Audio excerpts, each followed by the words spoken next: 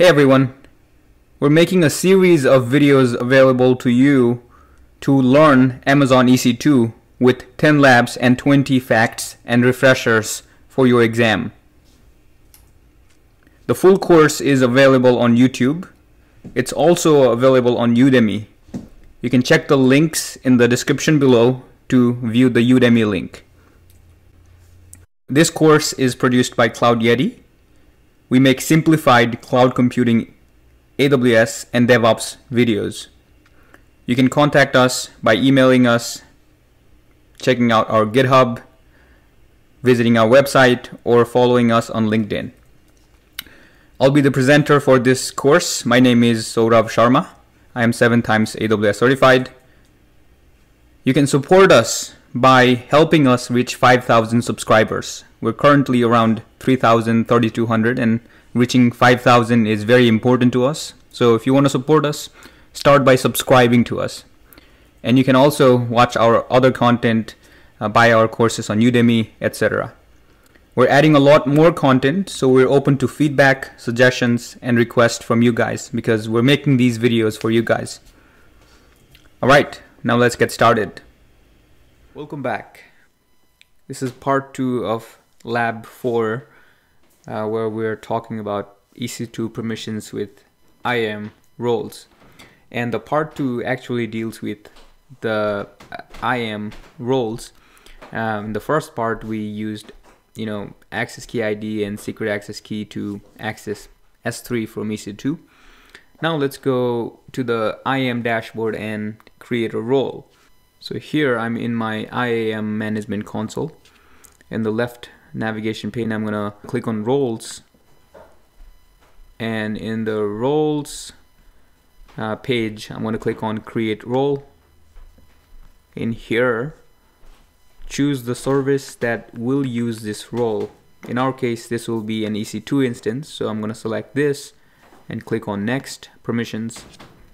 Now in here, you would add the policies that will attach to this role, or whoever is using this role would have these permissions. Whoever is using this role would have these permissions contained in these policies. So I'm going to search for S3 full access and also for EC2 full access.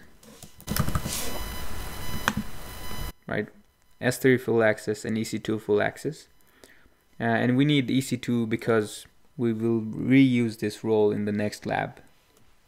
So let's select this one as well, say next review. The role name will be S3 or EC2 S3 access, right? And allow EC2 to make S3 and EC2 API calls, and make sure you have these two, S3 full access and EC2 full access, and then create a role, and you should be ready to use this role now. So the name is once again EC2 S3 access. Now I'm going to go to the EC2 dashboard, and here I'm going to go to my EC2 instances. To attach the role, click on Actions, click on Instance Settings, select Instance Settings, and click on Attach, Replace IAM Role. Click on this, and on this drop down, select the role that you created earlier. Right now we only have one role, so I'm going to select this and apply. Okay, so as soon as this is applied, right, you can go to your terminal. So once you're back in the terminal of your EC2 instance, you can type AWS S3 LS for listing the buckets, and you should be able to see the buckets listed here. Now, as you saw, we weren't able to do this earlier because we didn't have the credentials. We removed the credentials file by using a command like rm something like this. Right now, this file is not even there, and we are able to, access S3 using roles.